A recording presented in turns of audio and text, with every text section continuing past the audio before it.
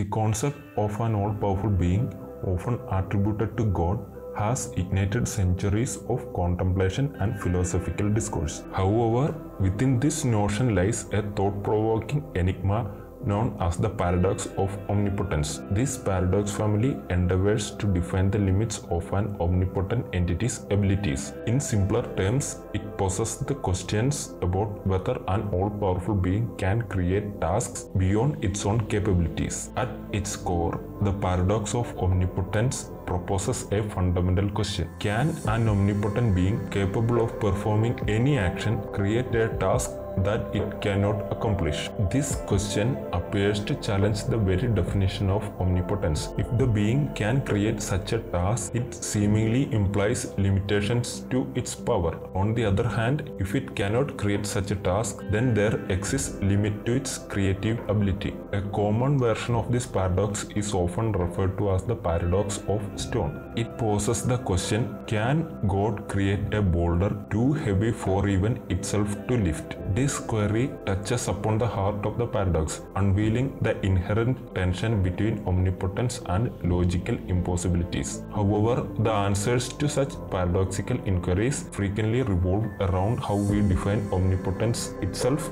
and its boundaries. To tackle this paradox, we must first reflect on what we mean by omnipotence. Does it signify an ability to perform any conceivable action, or is it constrained by the limits of logical coherence? Many interpretations lead towards the latter, suggesting that an omnipotent entity cannot perform actions that are logically impossible, such as making a square a circle. This sheds light on the crucial distinction between true omnipotence and actions that defy the logical norms. The paradox of omnipotence is not just an abstract puzzle, but holds implications for our understanding of the divine and our approach to logical reasoning. It pushes us to ponder the limits of human language in defining the nature of a supreme being. As we seek to comprehend the paradox, it becomes evident that logical impossibilities stand beyond the scope of omnipotence, making it less of a paradox and more of a reflection on the interplay between divine and logical. This contemplation isn't new.